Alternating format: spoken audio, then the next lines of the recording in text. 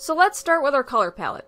It's really pretty standard to all my other color palettes, however this one includes dioxazine purple and yellow Hansa, so a slight change but nothing I thought was major. Using a number 10 round gave great swaths of coverage for areas and decent blending, however did not give the subtle things I would need later to tell me certain anatomy features such as the bunching of the muscles in the rear flanks or the texture of the shoulder in the stallion. In effect, going at this horse with the number 10 brush was like painting with Bob Ross. We don't make mistakes. We have happy accidents. Yeah, f you, Bob Ross.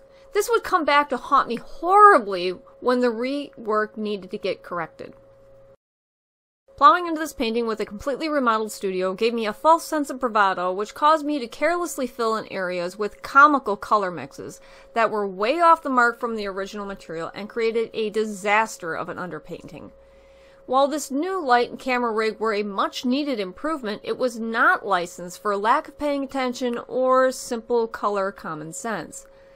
The better ranking of the background video was pressure enough to push me into blindly running this underpainting without really doing much else other than balancing the composition. So what happened? I botched the initial work and then talked myself out of finishing it. Something almost all artists can relate to, but I mean, how do you screw up an underpainting? Now usually I start with a clean white gessoed background, but this starry black background threw me and I overcompensated for the contrast. I suddenly felt that the horse in the reference picture was too dark and I decided to brighten it up. Brighten it up would be an understatement and only one of many issues I created for myself. Despite having a reference picture at the ready, I started with bright mixes of cadmium yellow, yellow Hansa, and raw sienna mixed with titanium white, and barely darkened any of the lower tones which I needed for contrast and depth. For some reason, my brain figured I wanted a really bright subject to stand against the very interesting and sometimes distracting galaxy that I had painted. However, I was wrong and only succeeded in digging a giant hole for myself. We don't make mistakes. We have happy accidents. There's an awful lot of moisture in here. I don't know. I have a bad feeling about this. No! It is wrong. It is wrong!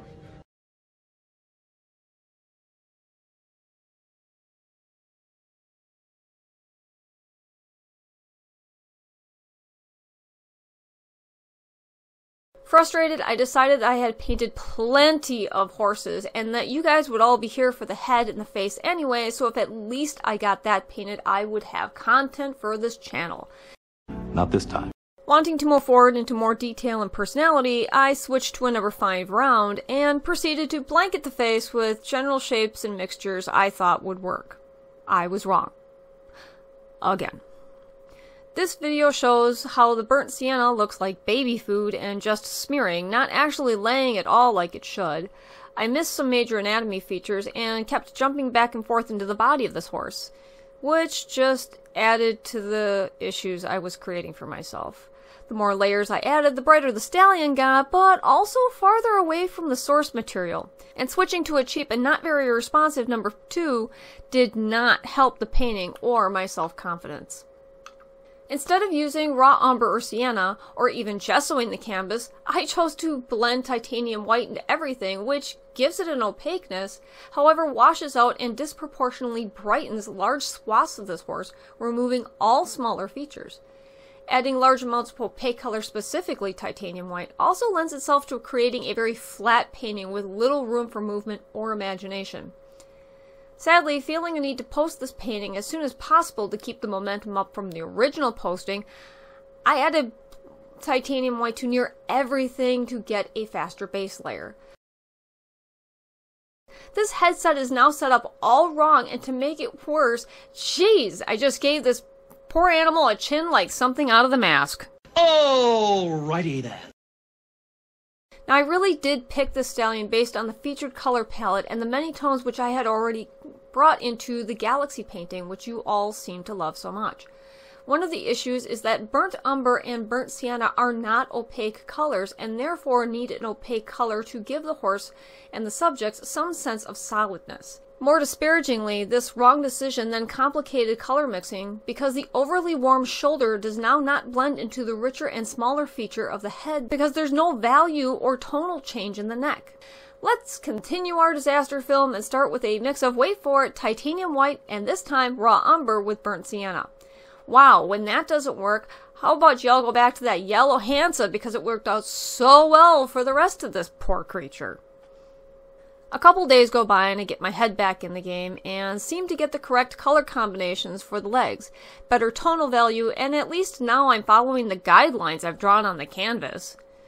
But all too quickly I realize the temptation to pull those bright coat colors in the legs is way too strong and decide I honestly haven't really analyzed the anatomy enough to make those legs work black against black. Time to put it down and come back in a few weeks fresh.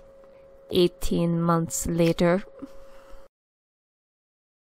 The legs on this original shot look largely black and the hooves being some sort of shade of bluer gray. Getting there involves basically mixing raw sienna and raw umber with the ultramarine blue into black. A few weeks ago I pulled it out, really wanting to finish it before I started a new project. So after laying down a clear matte finish to help fight the glare, I picked apart the legs, the hooves, and the lighting. Using a size 0 filbert and a 10-1 round, I went at it with more patience and a better sense of studying my subject. Starting over, I gave the same reference picture a slightly different treatment in Photoshop, this time in order to discern the correct anatomy and lighting, as there's really no clear way in the original to find a more subtle light change that I would need. Focusing on the ultramarine blue and burnt sienna gave me the more purple look my lazy ass thought I could accomplish it by just adding it to my palette.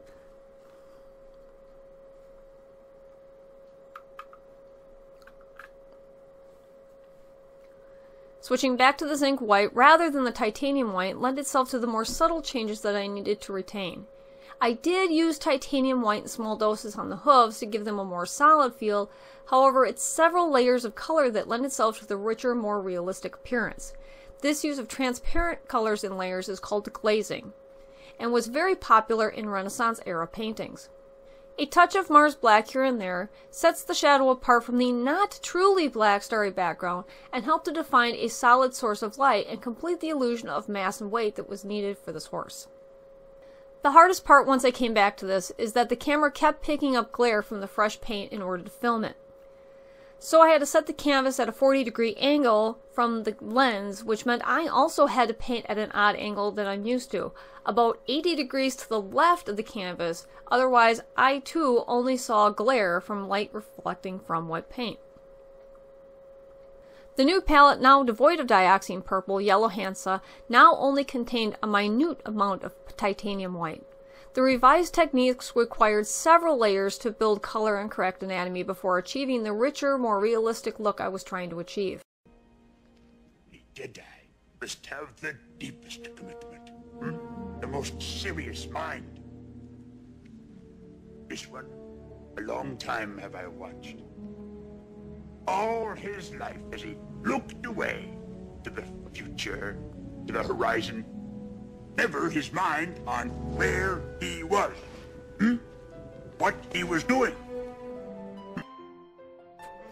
Slowing down and focusing on my craft rather than the timetable allowed me to focus on what I was doing, not how fast I was doing it.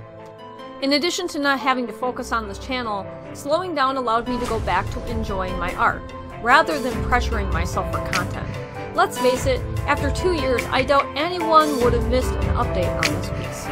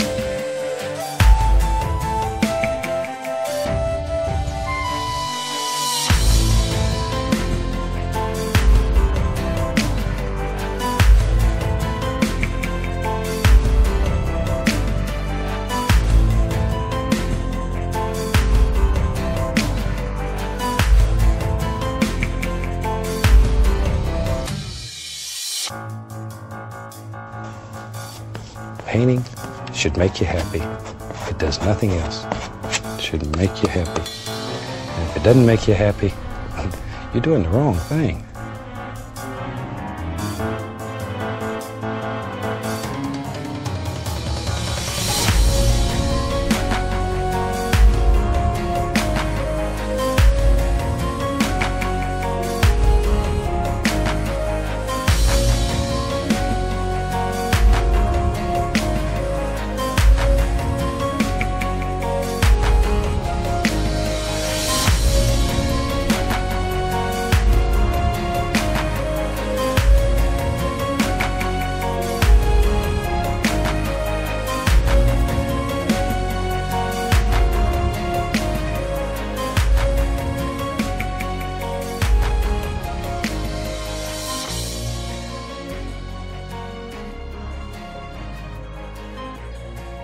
Mostly focusing on what I was doing, not how fast I was doing it, allowed me to better analyze the reference pictures and how my materials were interacting on the canvas. I tried taking a long list of shortcuts, and it took me weeks to correct those tragic mistakes. And while the painting is still in the works, my frame of mind regarding it is much healthier and the work looks much better. This is honestly why some artists say that they have to be in the mood to paint. It's not really a mood per se, but it's the ability to block out distractions and focus on what you're doing. In the next episode, I'm going to try and finish up those rear legs and then start to correct some of the major flaws I created in the body, including missing definition in some major muscle groups. Until then, this is Morning Hawk Creations signing off from the studio.